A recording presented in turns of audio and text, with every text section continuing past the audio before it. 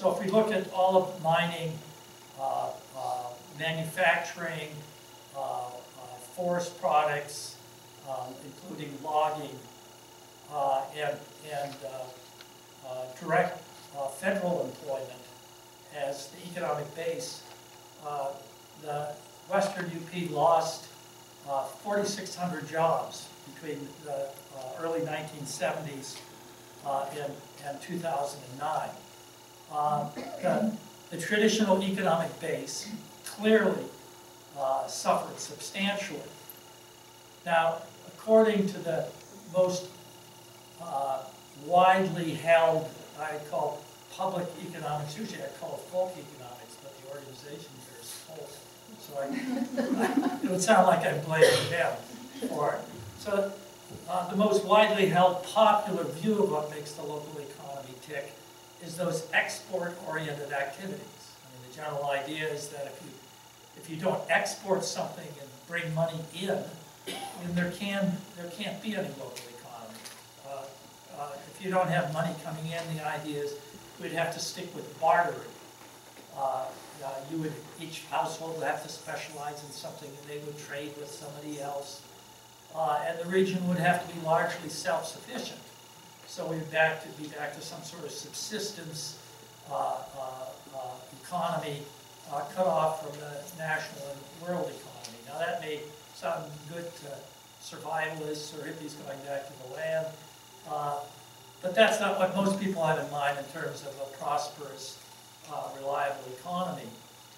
So the argument is you have to export stuff. You have to specialize and export stuff like copper or like wood products or like agricultural products so that income will flow in, and then you'll have money to spend in local businesses and money to spend on importing goods and services that you can't easily make locally. So the idea is that all economic activities are not equal. Some are far more important than others, not because they're larger, but because of the particular role they play in the economy, bringing money in and enabling local economic activity to take place. So according to that theory, if the export base, if the industries that are exporting goods and bringing money in go into decline, as they did after the early 1970s in the Upper Peninsula, the economy should go into a tailspin. Now, the economy in the overall economy in the Western Upper Peninsula did go through a pause in growth during the steepest part of that loss of mining jobs and wood products jobs, manufacturing jobs.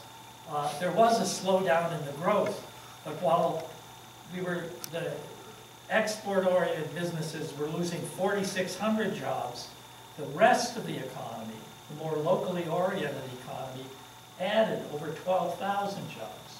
Not only did it not decline, it rose and rose substantially. It increased by the jobs in the locally oriented sectors, the non-export sectors, rose by 70%, while the export base was losing 55% of its jobs. So the rest of the economy was headed in some other direction than the export base. I should ask, did you want questions during it? Or oh, I don't care. Right. Except maybe that's not a good idea because you know how long my answers are. So. Well, some people know how long my questions are. Oh, well, that's a very simple one. Okay. Do you think there's a connection in the increase in other jobs to the decrease in mining jobs? Do you think there's any cause and effect there? There certainly is. When people lose their jobs and they're connected to a place, they do their damnedest to create jobs. And there's a role that export-oriented businesses like mining, which, as I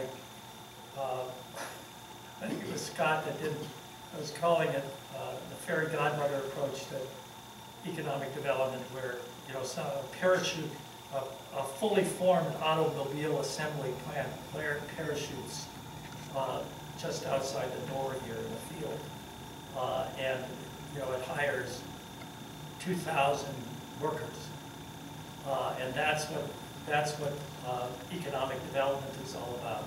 You know, that's a very dependence or a savior-oriented, some outsider has to come in and give us jobs. It's the opposite of an entrepreneurial economy. And so one of the characteristics of mining-dependent communities, like lumber mill-dependent communities, or even agriculturally dependent communities, is that it tends to render people more passive economically than they might otherwise would be.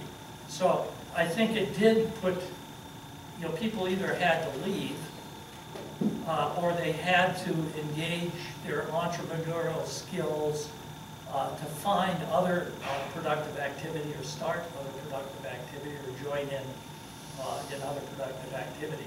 So that was part of it, but the economy was also changing. What the national economy produced, what people valued, what people were spending their incomes on, shifted from heavy manufacturing, the outputs of steel mills, to what came to be labeled a service economy. And one could say, oh, that's, you know, people working at Burger King or something like that. Well, it's not. It includes hospitals and healthcare,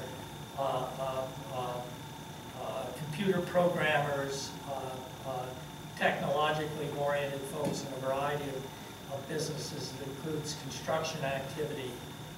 It includes a broad range of some high-paying jobs and some low-paying jobs.